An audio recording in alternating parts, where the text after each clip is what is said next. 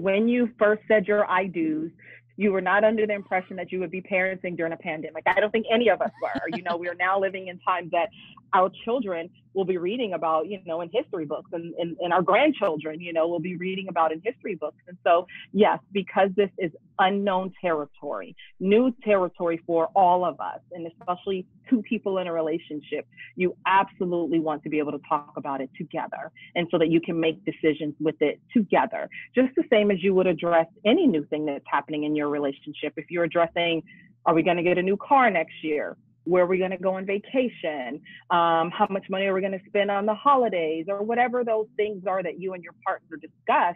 This is similar situation, unknown territory. So we're going to talk about it together. And I think that if more than anything, what this pandemic is exposing in relationships are those that don't have that open communication, or those that did not have that foundation to be able to talk openly with one another. So even though someone may be coming to therapy, because their relationship is not doing well now, all this time has done is has exposed some of the things that maybe their relationship was missing in the first place. And now this is an opportunity to really address it. That can be scary.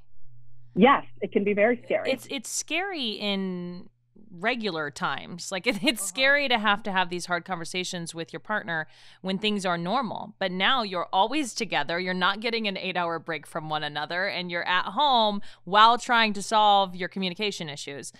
So someone who's listening, if they're thinking like, okay, I got to have some hard conversations. Like I know that I need to take the first step. How would you suggest they take that first step to open up the doors of communication?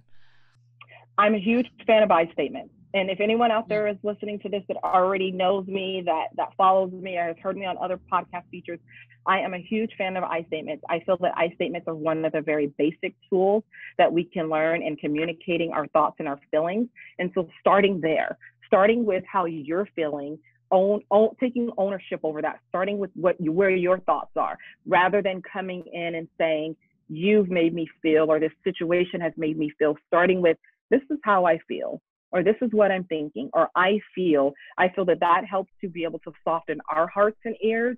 And then hopefully it helps to be able to soften the hearts and the ears of the person that you're speaking with, so that they're not feeling attacked or they're not feeling blamed, but we're taking full responsibility for what our thoughts and our feelings are. I think that would be the first place to start if you're going to have this hard conversation.